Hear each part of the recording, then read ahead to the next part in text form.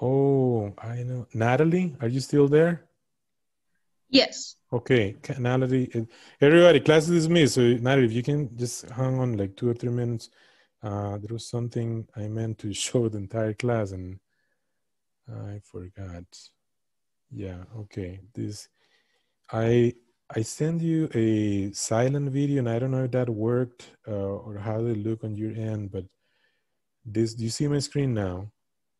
Yeah, Have I you, watched it and that it did help. but have you ever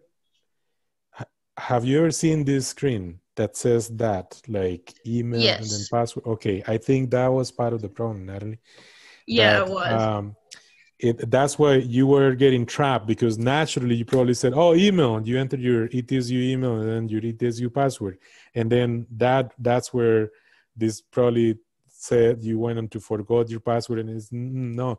So when you see this, close that window, close that tab, and then go to D2L and follow one of the links, and um, it's I think after a few minutes of not being active, Mobius kicks out the user, and then by default, people are taken to this window. And I hadn't realized that was the case, and that was causing so much confusion. But if you're confirming it, so I'm gonna propagate a campaign of do not use this window. So because I think that was the root of what was causing so much confusion about what is the password, what is the username, and I think that was the main problem. Yeah, once I watched that video and saw how to log in from D2L, then I've been able to get stuff done. Oh, so you are able to, okay. So, and I gave you special access, and now that I'm reopening the program sets, you and I will talk again on Thursday or Friday and see when the special access it's independent of the other dates. So I just want to make sure that next week you have an opportunity to resubmit and things of that sort. Okay. So it Already. could be, I in another class I have this morning, I realized with another student that when I gave my student a special access and then I changed the date for everybody else, and the student was not able to open. So there was a little misunderstanding like that, but we'll figure it out, okay? But I'm glad to hear that you're no longer, kicked out, or you're not in this infinite loop that was so frustrating. Yeah, I was like, I know I purchased it. I have the Yeah, confirmation. Why can't I yeah, log in? yeah. It's because this window has to be avoided at all Yep. times. So okay, let's see. I have another question from Caleb. Caleb, are you there?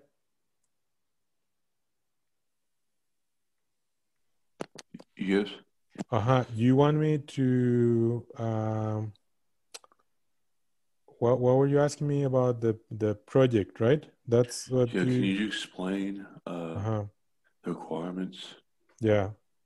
Okay. You're in D2L, right? Yes. Okay, let me share this.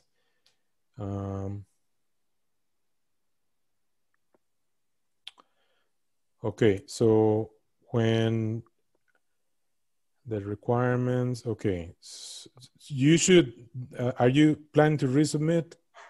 Yes. Okay, so you should definitely review that PDF that says selected student responses, okay? It doesn't mean that you have to, it's just to give an idea of how to respond.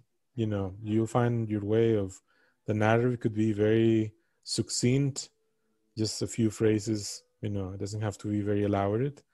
But okay, Okay. the requirements, it has to be a Word document. So if you generated an image with Desmos, um, some people take a screenshot and then they crop the image and they insert that.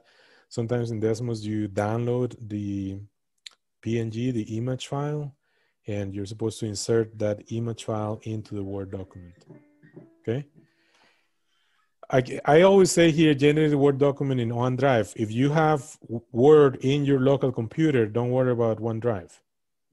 okay? Because I understand that may be a little too Okay. much. But use questions 16, 12, and 16. Some of those questions there had lines, quadratic, constants. I just wanted people to come up with their own version. You saw some responses, they're all lines, but they're not the same line. Yeah, I used all lines. Yeah, so all lines is fine. It's just like they're Okay. gonna have different values of slope and intercept, right? Or I think the key is also defining the domain, the three pieces of the domain.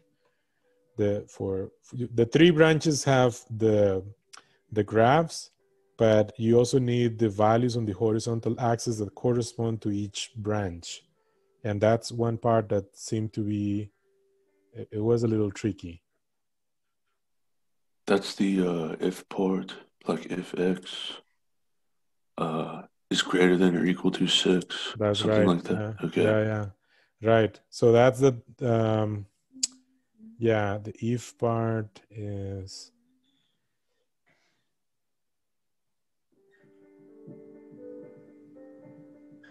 yeah, it's like, see this one here? So the first formula, and then it says if, and what you have in the if is the interval or sub-interval of the domain.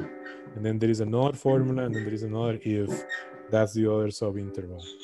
Yeah, so that's also very, very important. Okay, thank you. Okay.